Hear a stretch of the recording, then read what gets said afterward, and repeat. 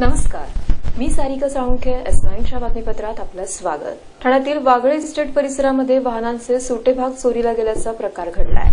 ठाण्यातील वागळे परिसरातील पडवळनगर भागामध्ये रिक्षाचे हेडलाईट तसेच सायलेन्सर चोरल्याचा प्रकार घडलाय. गेल्या काही दिवसांमध्ये या परिसरातील वाहनांचे सुटे भाग चोरण्याचा प्रकार घडतोय. एवढेच नव्हे तर परिसरात उभ्या असलेल्या चारचाकी वाहनातील बॅटरी, टायर, हेडलाईट तोडणे किंवा चोरणे असा प्रकार देखील घडलाय.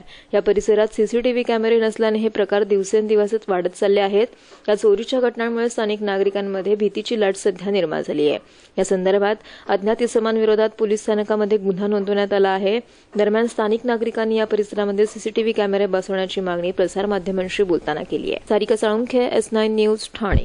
पेट्रोल डिझेलचे दर 2 रुपयांनी स्वस्त तर सीएनजीचा दर 2 रुपयांनी वाढल्याने पेट्रोलधारकांनी याबाबत नाराजी व्यक्त केली आहे. दिवसेंदिवस वाढणाऱ्या महागाईच्या भडक्यावर सरकारने फुंकर घालण्याचा प्रयत्न केलाय. केंद्र सरकारने अबकारी कर कमी केल्यामुळे जरी पेट्रोल आणि डिझेलचे भाव उतरले असताना दुसरीकडे मात्र सीएनजीचे भाव 2 रुपयांनी वाढले आहेत.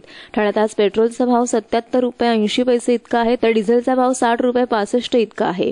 काल पेट्रोलचा भाव 80 रुपये 23 पैसे इतका होता तर डिझेलचा भाव 63 रुपये 1 पैसा इतका होता. त्यातच काल ठाण्यातील सीएनजीचा भाव 41 रुपये 14 इतका होता तर आजचा भाव मात्र 42 रुपये 63 पैसे इतका आहे.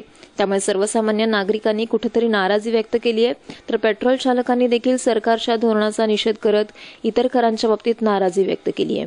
आता हे पेट्रोल दर कमी होतील किंवा पुन्हा वाढतील याकडे सगळ्यांचंच लक्ष लागलंय. Sarika Salunkhe, S9 news, Thane. S9च्या बातमीपत्रात वेळ झाली अल्पशा विश्रांतीची.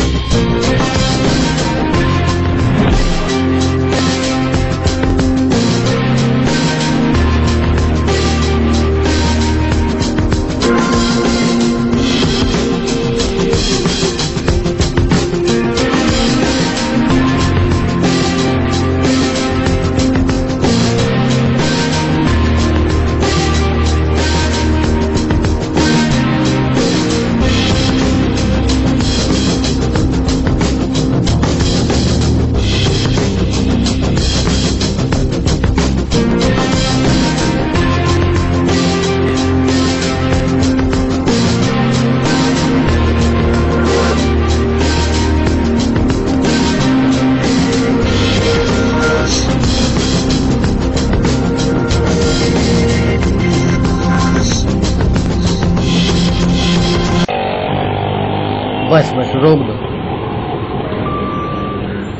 कितने हो भाई साहब? सर 55 रुपए.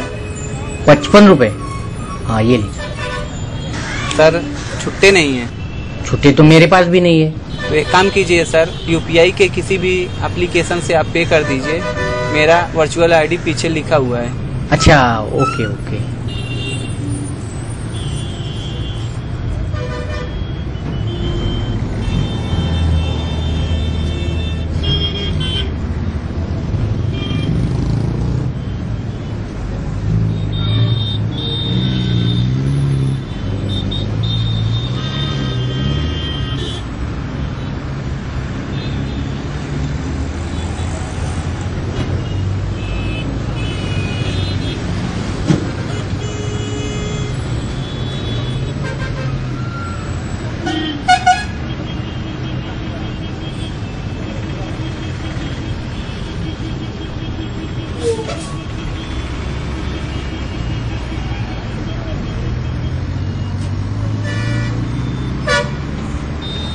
हम यूपीआई को सपोर्ट करते हैं. मेरा देश, मेरा देश, मेरा देश, मेरा देश बदल रहा है, आगे बढ़ रहा है. नमस्कार, मी गुरुनाथ सुभेदार. मी राधिका गुरुनाथ सुभेदार. मी शनाया. पुढे बोल, पुढे बोल, बोल बोल, बोलू. हा बोल ना. बोल की. घाबरते का तुला? एक मिनिट, भांडू नका. नाही काय यांचं हे असंच चालू राहणार. पण मला काहीतरी महत्वाचं सांगायचंय. दिवस कसे पावसाळ्याचे मस्त आहेत तर आपण सगळेच एन्जॉय करतोय. पण तरी सुद्धा जर तुम्ही स्वतःची काळजी घेतली नाहीत तर तुम्हाला हॉस्पिटलच्या बेडवर दिवस काढावे लागतील. तुम्हाला सुद्धा डेंग्यू, चिकनगुनिया, हिवताप यासारखे आजार होण्याची शक्यता आहे. हा पण काळजी करू नका. तुम्ही तुमच्या सोसायटीचा व आजूबाजूचा परिसर स्वच्छ ठेवा. उघड्यावरचं खाणं टाळाच. पाणी उकळून प्या. घराच्या आजूबाजूला पाणी साचू देऊ नका. झाडांच्या कुंड्यांखालील प्लेटमध्ये पाणी साचू देऊ नका. हा, तर ही सगळी काळजी घ्या आणि हिवताप, डेंग्यू, चिकनगुन्यापासून स्वतःचं संरक्षण करा. आणखी एक महत्वाची गोष्ट, जर समजा एखादा रुग्ण किंवा ही लक्षणं असलेली एखादी व्यक्ती आढळली तुम्हाला, तर लगेचच महानगरपालिकेच्या दवाखान्यात जाऊन एखाद्या वैद्यकीय अधिकाऱ्याशी संपर्क साधा. आणि ही दिलेली माहिती स्वतःपुरती न ठेवता तुमच्या ओळखी पाळखीच्यांना, इतरांना सुद्धा द्या. पावसाळ्याचा आनंद घ्या, निरोगी राहा. स्वच्छ राहूया, स्वस्थ राहूया, निरोगी शहर बनवूया.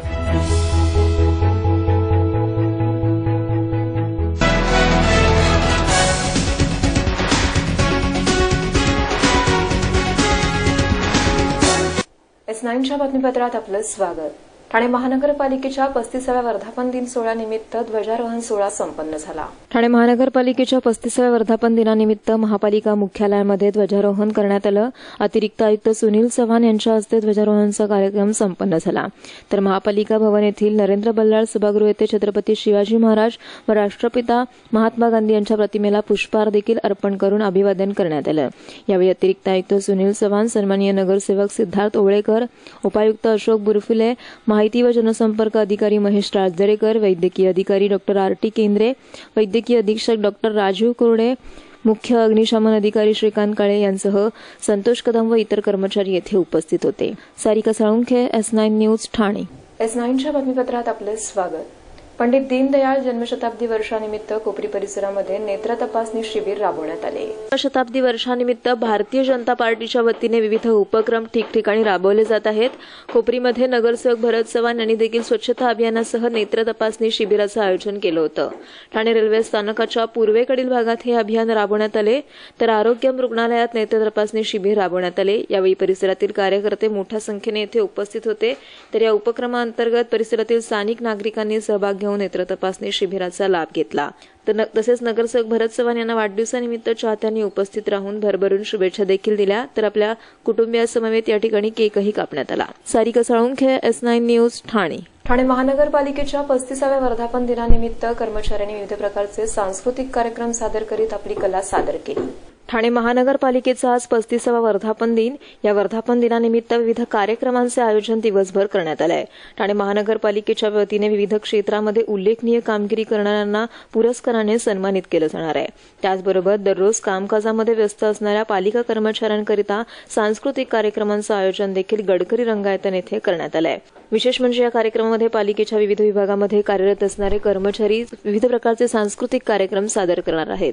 विविध प्रकारची गीते, कोळीनृत्य, लावणी, पोवाडा सादर करीत कामाबरोबर कलेलाही या व्यासपीठामार्फत त्यांनी जोपासला आहे. अशा कार्यक्रमातून कला सादर करण्यास रंगमंच उपलब्ध होत असल्याने पालिका कर्मचाऱ्यांनी संबंधित अधिकाऱ्यांचे आभार मानत अशा प्रकारचे उपक्रम कर्मचाऱ्यांकरिता राबवण्याची मागणी देखील केली आहे. Sarika Salunkhe, S9 news, Thane. S9च्या बातमीपत्रात इथेच थांबू. तोपर्यंत नमस्कार.